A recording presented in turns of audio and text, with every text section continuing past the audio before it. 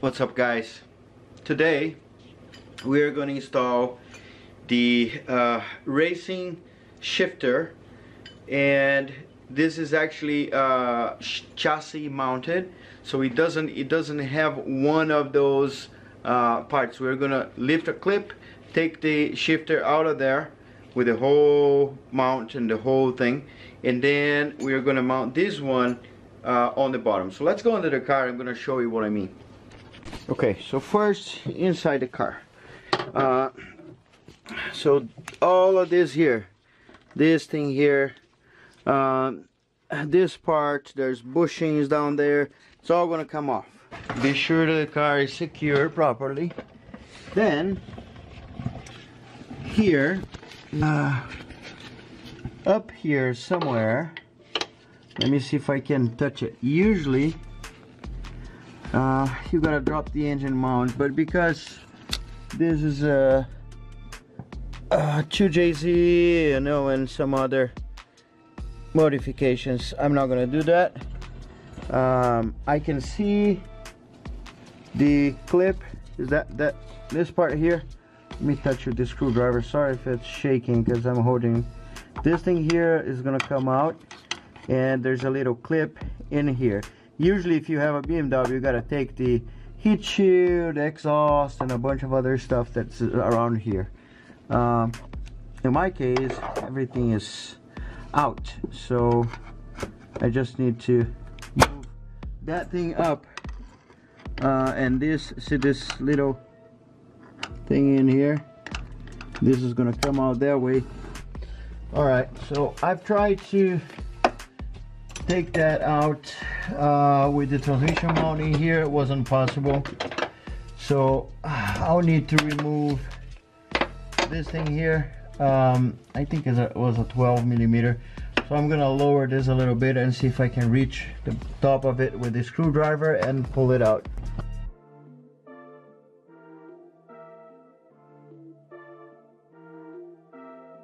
There you go. That's the pin right here. I thought I was recording, but apparently I wasn't. I got it out. Woo. So that's how it looks like. Oh. Ooh, I thought it was the transmission falling in my face. So let me show you. Whoa, scared the crap out of me. Alright, so this is the pin, and this goes up there, the pin goes in the middle, and then goes up and clicks on a part up there like this. So our mission was to lift it up, but you can't lift it up just pushing it. There's a little tab in here you see on the bottom, and this doesn't come out if you don't put a screwdriver in here, which is going to expand this a little bit, and then it's going to pop out. So what we did was we put the little screwdriver on the back, and then it pried out with the tire bar. So yeah, what happens here is, this is how it works. This is mounted to the chassis. This is mounted to the transmission. This thing here does nothing, right? And this here is what connects to the actual shift shaft that goes to the transmission. So as you move this, this moves this part here, and then this actually does first, second, third, fourth, fifth, reverse, and all that stuff. Going forward, we got a new one, which is no different, right? So if you see, the bottom part is exactly the same. So you have here, goes to the car, and then this plugs into the gear shaft, and you know, first, second, same exact thing. The difference is this here mounts to the chassis, straight to the chassis, right? So the feel, it's gonna be this here, it's gonna be short. So it's like when I put first gear, it's gonna be this, first, second, quick. This here, on the other hand, you need to move like way more in order to get first, second, in order to move just a little bit. On the other hand, what is the advantage of having this, right? Disadvantage is it's gonna get a little harder, but I mean, this is a race car, and I like this feel, to be honest.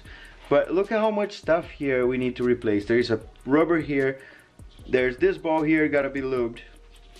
This part here, which I replaced last time I opened and replaced the clutch. Then there's this bushing in here. So much stuff. And you know, with this here, we not just don't need any of this, but also move my shift forward just a tiny bit. So it's gonna help me out. And now, of course, I need to put the mount back in the car.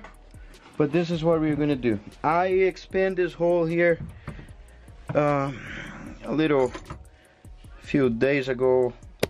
There's your hole.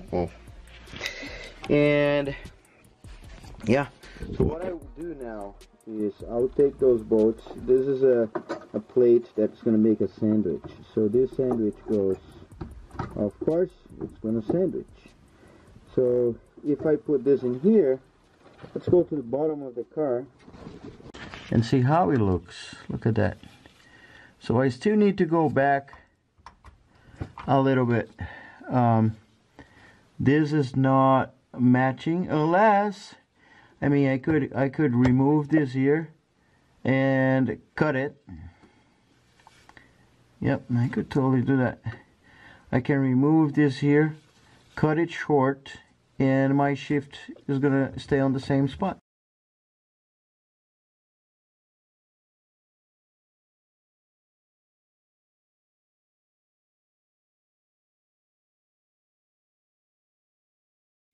So I need to be sure that this here is in the center, and I'm gonna get the center in here, and I know how much I need to cut. So I gotta cut like this much here. I'm gonna get a pan. I'm gonna cut and weld. I don't foresee any problem here. It's just gonna be straightforward. I'm gonna remove this in here. It's just a little tab. Yep, and we are out. Alright, this is what I did. I cut a part that is gonna be it's gonna be straight, so instead of getting like the short side, I just got this side here. And what I'm gonna do is I'm gonna measure the lines I got, and this is where this is supposed to be, right? And so if this is supposed to be there, I gotta cut in here and I'm gonna weld in there.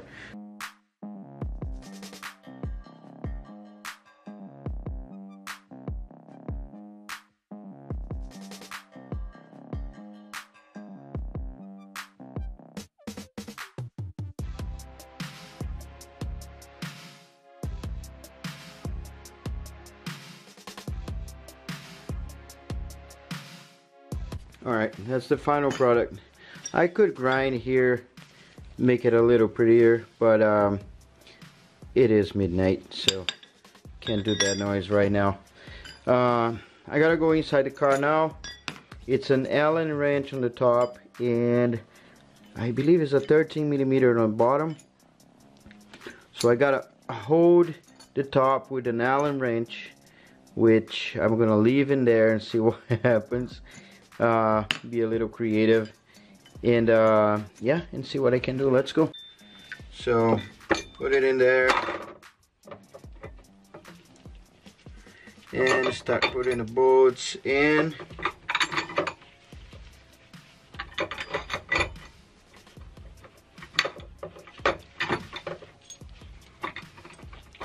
Okay, so now I have this extra hole in here which I can use to try and screw one of them. Otherwise, I'll need another person.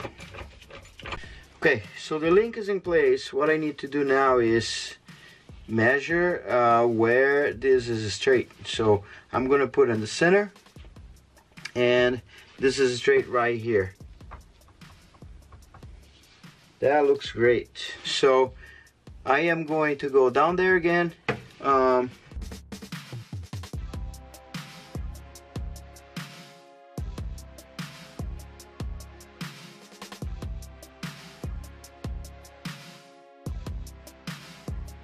So one thing I'm going to do now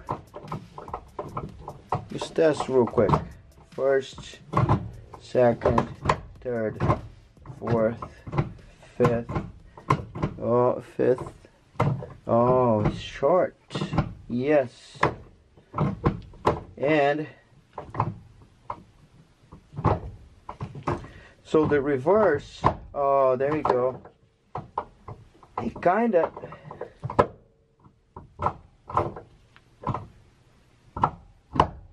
There you go. That's the reverse. First.